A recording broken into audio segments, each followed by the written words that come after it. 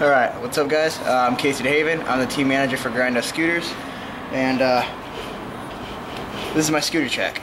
Alright, so let's start from the top here. Got Addict scootering grips right here, 7 inches long. Don't have any bar ends right now because I just don't have any.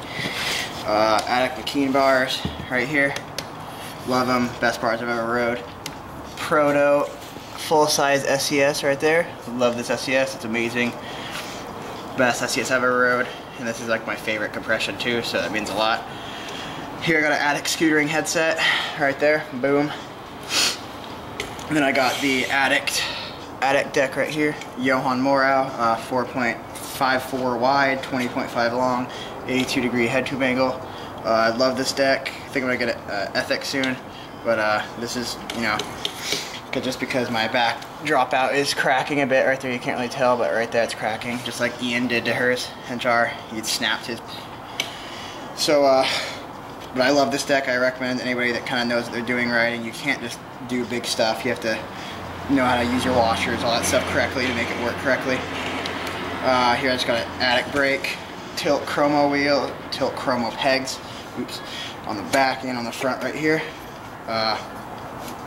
Proto sliders, 110s. Love these wheels, just got them today. Amazing. God, these things are insane. Don't know how I've never rode them before. They're absolutely insane. Got one in the front also, is in the back. And then here, the part that most people have been wondering about, Tyler Whelan's signature fork right here. Boom. I love it. It's amazing. Rides great. Looks sick. Got Tyler's name right there in the head tube. Supports up to 110mm wheels. Tilt logo right there. I have number 27. Only have about 250 of these made so far. They're probably going to do some more in the spring, but we have them on grindo.com, so check them out. And if you don't know who Tyler Whelan is, I don't know what you're doing watching this video. Go and watch his like promos or any of his videos right now or while I have it. He's a really inspirational rider. He's a great guy. I've met him a few times. The whole entire team digs him. He's a super cool dude. So obviously we all ride his fork, so as you can tell, you know, we love him. They're great forks. He's a great dude, so support him. First signature fork to ever come out, so get on it.